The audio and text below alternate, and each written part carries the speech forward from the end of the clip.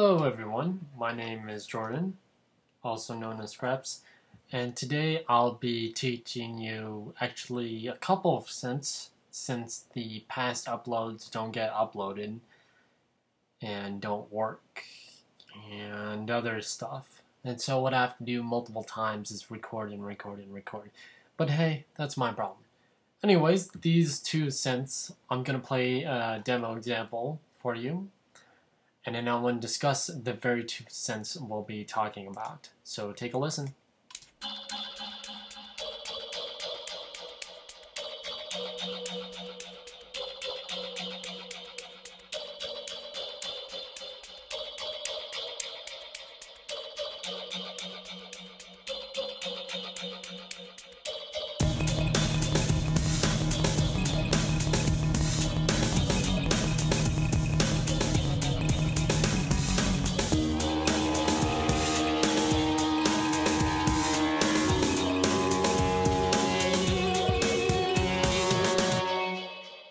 Now, if you heard it during the beginning of this example, the first synth we're going to make are the jungle metal cans.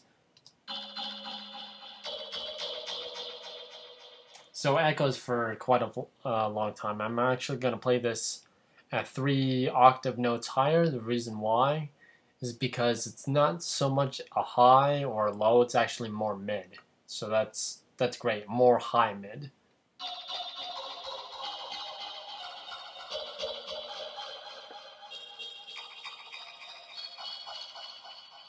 See, it's very organic. The other synth that we're going to do in the next video is actually this. It's not basic. I would just call it a little bit different.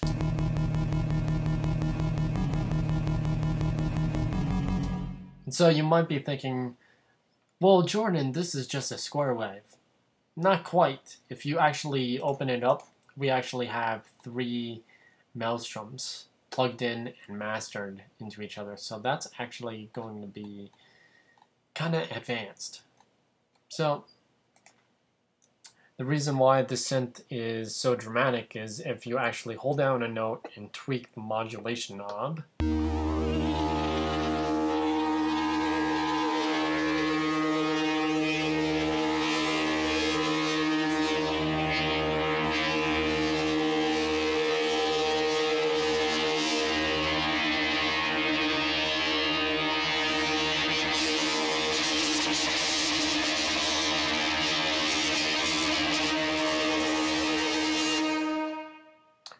you start to get this very crazy sound.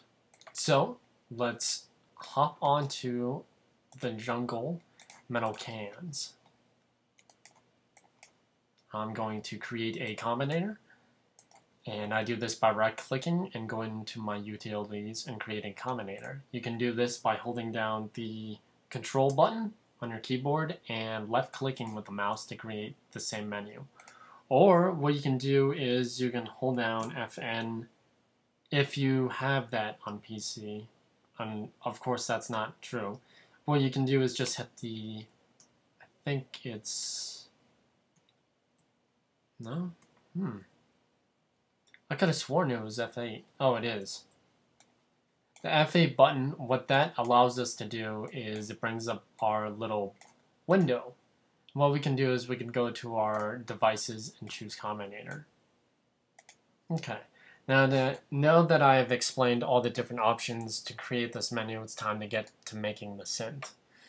What we want to do for the metal cans synth is we want to have a blank instance of Thor. So go to Instruments and create a Thor polyphonic synthesizer. Sorry. Anyways, we're going to open it up. We don't need to mess with any of the polyphony, the release polyphony, the portamento, or any of that. For our first oscillator, we're going to choose an FM pair. We're going to leave FM at 64, so that's dead metal. We're going to take it down 2 octaves. We're going to boost the carrier to 18. And we're going to take the mod to 9. Sorry, not 9, but 8. Sorry. And we want to turn all of our 1, 2, and 3 triggers on up here. And we're going to bypass this filter. But for filter 2, for now, we're going to set this as a low pass ladder filter. Make sure 1 and 3 are routed. Make sure they go out. Okay, so for the second oscillator, we're going to choose another FM pair. For the carrier, we're going to choose number 6. For the mod, we're going to choose number 9. And for the FM, we're going to choose 64. For our last oscillator, we're going to choose a multi-oscillator. We're going to change it to fifths up. We're going to change the detune amount to 0. And we're going to leave everything else where it is. It's very hard sounding. The reason why it's so hard is because we haven't shaped much of it. So I'm actually going to bring down this filter to about 106 Hertz.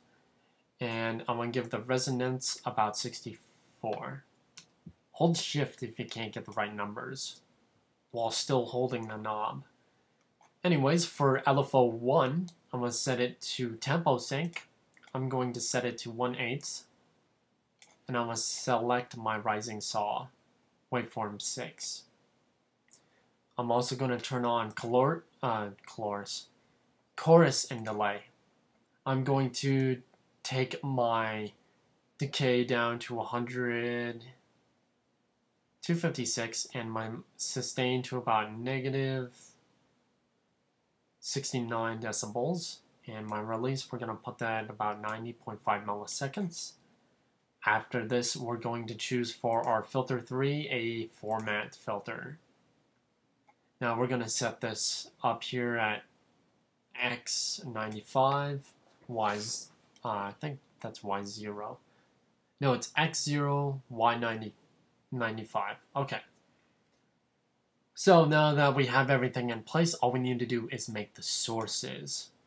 We're going to choose LFO 1 3 times because we're going to be modulating with the LFO. So for the amount of LFO 1, we're going to choose 81. For the destination, we want F3, so filter 3, and we want gender. For LFO 1 slot number 2, we're going to choose this to be 97. The destination is going to be filter 3Y. For LFO 3, we're going to set this to 38. And for the destination, we want this to be...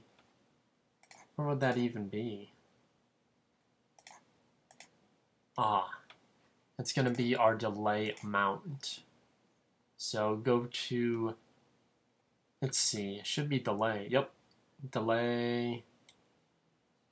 I think it just says modulation amount, so I guess that'll do it. So there we have our initial metal can synth. After this, we're going to create a echo found in Creative Effects. We're going to set, actually there's a parameter for this already pre-built. It's called light warmer. Now what light warmer allows us to do is to stretch out some of the signals and echo them back and forth, back and forth, back and forth until they start to make sense. Or not. It's actually called light warmer for the preset for the delay. Okay, so after this, we're going to go to Studio Effects and choose an RV7000 Advanced Reverb. For the patch, what we're actually going to do is use a very basic patch. So look for I think it is EKO. And we're going to choose Space Echo number 2. We're going to take the dry wet all the way back to 21 or 20. That should work just as fine. After this, we're going to go to our Studio Effects and choose a Line 6 bass amp just to turn on the compressor to tidy things up a bit. After this, we're going to go to our Creative Effects and choose Screen for Distortion. Leave the damage in the middle. For the type, we're going to choose tube. P1, we're going to take this all the way to 80. Parameter 2, take that to 90. Well, let's take this all the way to 100. See what that does. And leave the body alone. After this, we're going to choose from our Studio Effects and Class Equalizer. Just turn on Low Cut, Parameter 1, Parameter 2, and High Shelf.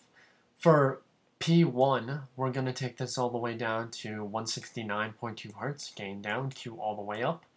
Parameter 2, take this about 6.299 or 229 kilohertz, gain all the way down, Q all the way up. Take the high shelf, leave it where it is, boost it about 2.9, and turn up the Q all the way. After this, we're going to create a line MC class maximizer found in Studio Effects. After this, we'll be done with our synth. So I'm going to take off our limiter. I'm going to put release to auto, turn on soft clip, and for the amount, push it all the way.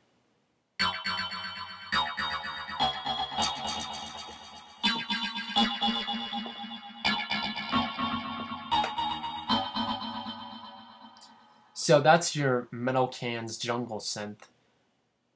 And I'll see you in the next video.